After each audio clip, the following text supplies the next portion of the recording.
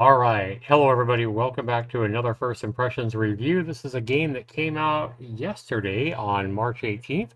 It's Eternal Hunt. I just purchased the game. It has no reviews, and I have not played it yet. Comes in at a price tag of $7, and it's an action RPG. Right up my alley. It looks like maybe a cheap man's Diablo. If we look here, we have WASD for looks like different skill sets. You're probably going to move your character with like right mouse button. Skills are tab. You have a rage meter. Looks like the boss's health here. And it's kind of a top down. The graphics look pretty good, but it may just be, uh, cobbled together assets for all I know. So, isometric action RPG, where you embark on an adventure to slay enemies in order to level up and unlock different skills and grow stronger. So I don't know if I really like that. That sounds like it's a pretty short game, or there's not a whole lot to it. It doesn't say there's, you know, dozens of quests and your ultimate goal is to save a princess in dire need or anything like that. It just says you embark on an adventure to slay enemies and grow stronger. So that isn't too doesn't inspire too much confidence in me. But we're going to go ahead and take a look at it, guys. It is this developer's first game on Steam, Lucas MRM, and we're going to see if this game is worth your $7 US, and we'll do that right after this.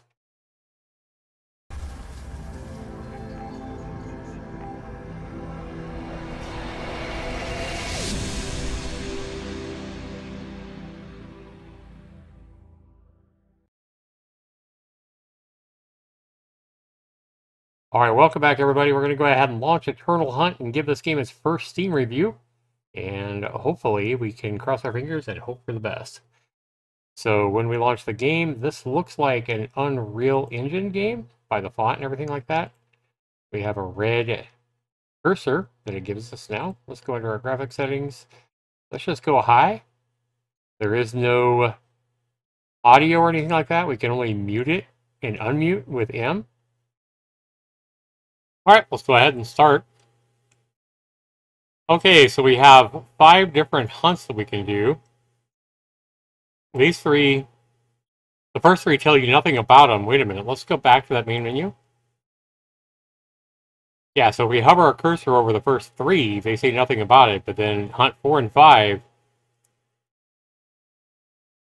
tell you that you're fighting elites or bosses, and you start with 250 hit points and 125 mana and 20 skill points. And the problem is the text is written right over the best times, and it looks really sloppy. So that's not great. I don't like the fact that we only have this as graphic options, and we have no sound options, and no leaderboards here.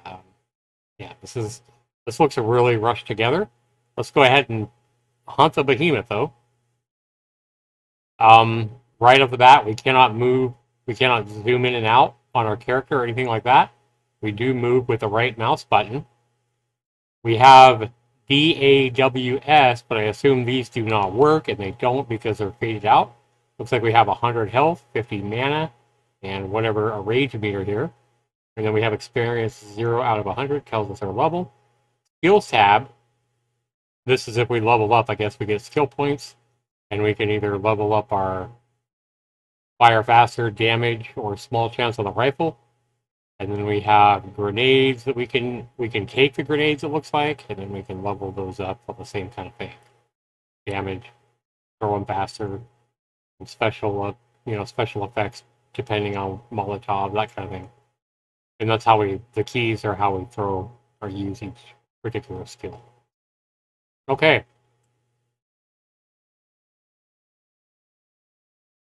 Okay, so we just get close to the zombies and they move to us and they're kind of glitching out. That's not great. Okay, so I do like that the zombies, it shows how much damage is done when we shoot them. Ragdoll physics. Yeah, the game looks really sloppy. It does look certainly like an Unreal Engine game.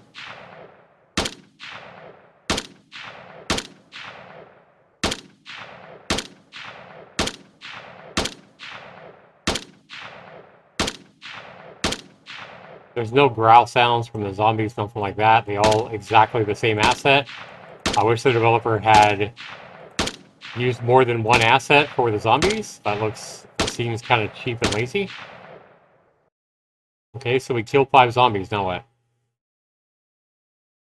Oh, more zombies.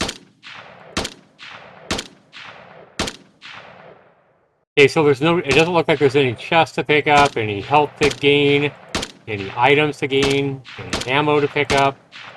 We just have, okay, so level up, and I guess we got 2 skill points now. So let's take a Molotov. Okay, and then let's do upgrade damage on it. So now let's see if the S key does work. So now yep. So there's what a Molotov looks like. I mean, that's kind of cool and all, but... So I just have unlimited Molotovs? That's kind of silly. Why would I ever use... But we don't hear any sound effects for the flames and the zombies burning. I would want to like hear the zombies howling in pain and hear the sound of the flames going up, and we hear nothing, so it's very unsatisfying, even though it does kind of look cool. Okay, so we're also getting hung up on objects, like these rocks are really glitchy. We can't move smooth over them. Yeah, like it's almost like an invisible wall right here. Yeah, why would I ever shoot these zombies? Oh, there's another zombie asset. But why would I ever...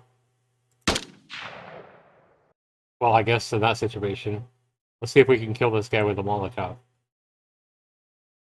Maybe we can make him go through the fire? No? Okay, so I don't like the level up sound effect is like an explosion, rather than the kind of sound you would expect, like some kind of a cheerful tune or something like that when you level up. So the sounds are a mess. The sound of you hitting zombies doesn't sound right. Again, it should be like it should sound like a bullet hitting a body. And we should hear growls from the zombies. Like, most of the sounds just sound terrible. And no sound from, like, the fire of the Molotovs. I'm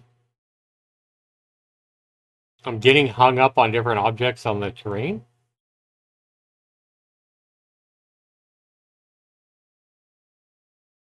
And it doesn't look like there's any way that I can run faster. Like some of these games, like I know I've even used games where the further away you move the mouse from your character, the faster you move, but that doesn't seem to be the case here. There's just nothing that complex to make this game stand out.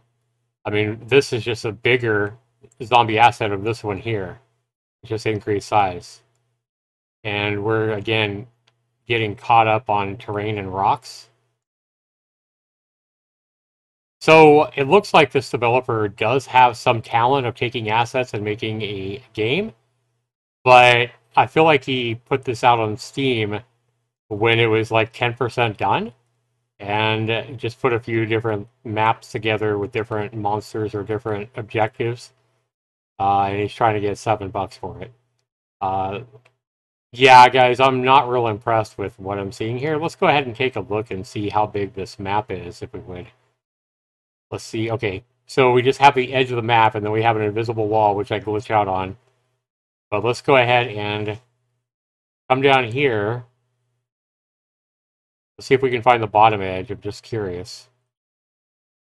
Okay, so we're at 5 minutes and 10 seconds. Like, the developer can't even bother to properly make a timer. Instead of like 5:08, it says 5:08. And instead of 5:09, it says 5:09.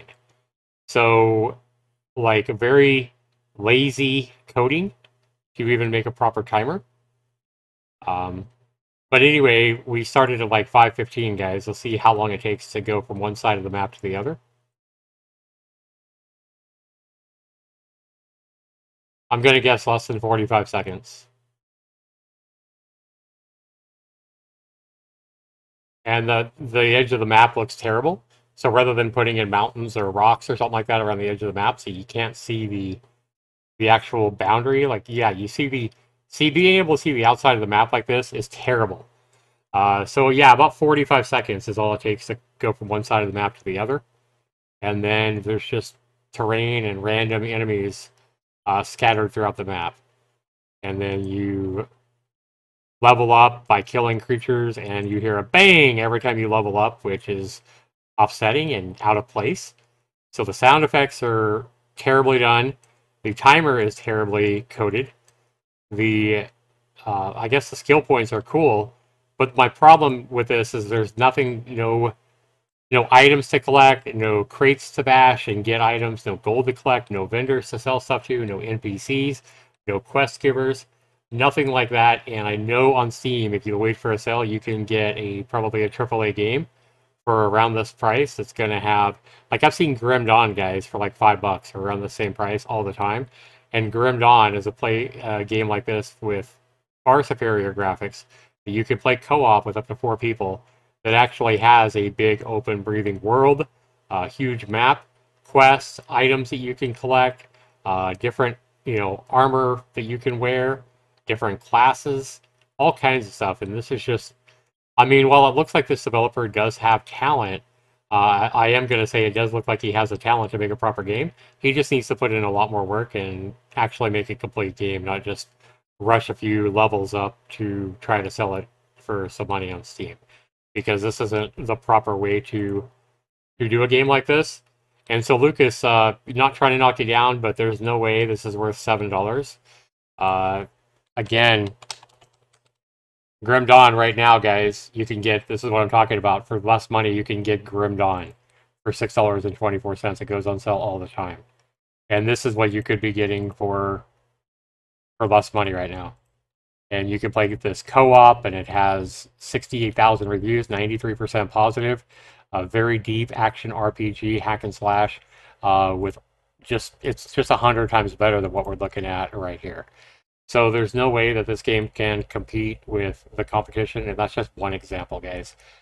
This is a not recommend, and in fact, this is just this is going to be a get good video, guys. And let me look at my videos here. I don't even know how many get goods we have, but let's see.